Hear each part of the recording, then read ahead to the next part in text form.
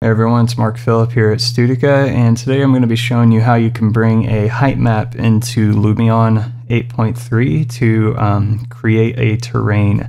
So what you'll have by the end of this is something that looks similar to this. We have our terrain here with our elevations and everything set up, and this is all coming from a height map that's based on GIS data. What a height map is basically what you see here. It's essentially an image that's just black and white, and your elevations are determined by how white or black a specific pixel is at any given point. So for instance, this spot right here is going to be higher than this spot right here. This area right here might be more of like a valley, right? And this area right here is more of a hill or a mountain. So this is something that's used quite frequently in terrain generation for things such as video games or architectural design, civil engineering, and things like that. And the first thing we want to do is actually get our height map. And one of the best sites I've found for this is called terrain.party. And the way this site works is if you can zoom out with your mouse wheel, you basically have you have the whole world here, every continent. And you can go to the area you want and basically zoom in, kind of like Google Maps. And I'm going to zoom in on Yosemite Valley here, or Yosemite National Park. And what we can do is move this around. This blue square I should say, is going to be the area that you capture the height map of. And you can change the size from a minimum of 8 kilometers and go pretty large. I'm not quite sure where this ends. But say I want to capture most of the valley, right? I'll do 60-kilometer area here. And so if I zoom out, I can see that area. I'm going to be grabbing a pretty huge height map from this. Let's narrow down more on just the Yosemite Valley area. So let's bring our kilometers down really low here. Pretty much going to want almost as small as you can get it. Right about there, 12 kilometers. And then all you need to do is basically click this export button. Before that, you can see the map view if you want. You can go up here and choose USGS shaded relief. You can also do topographic imagery. I'm going to keep it on OpenStreetMap and choose download. I'm just going to call this Yosemite and hit OK. And the website's going to basically queue that up for me and then download the file into a zip.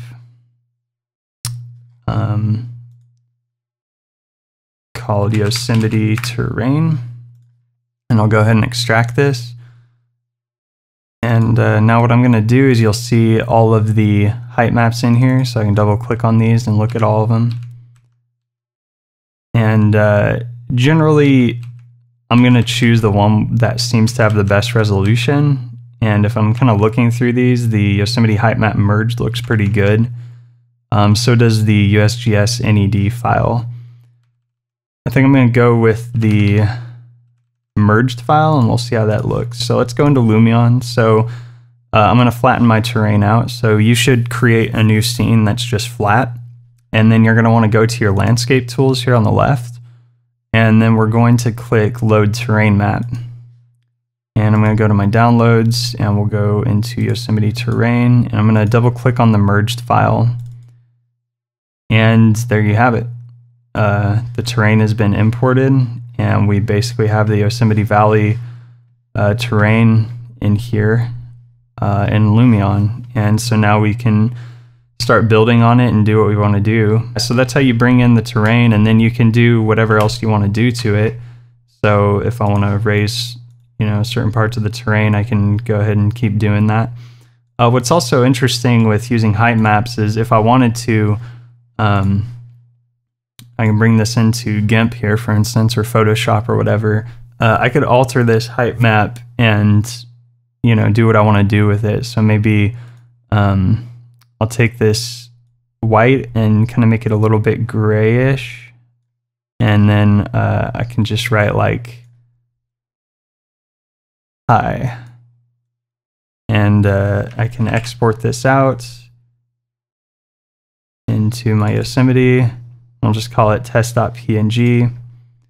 we'll export that, and let's flatten our terrain map and load our terrain map now. And we'll go back into test PNG, and what you'll notice is that area where I put high is now on the terrain.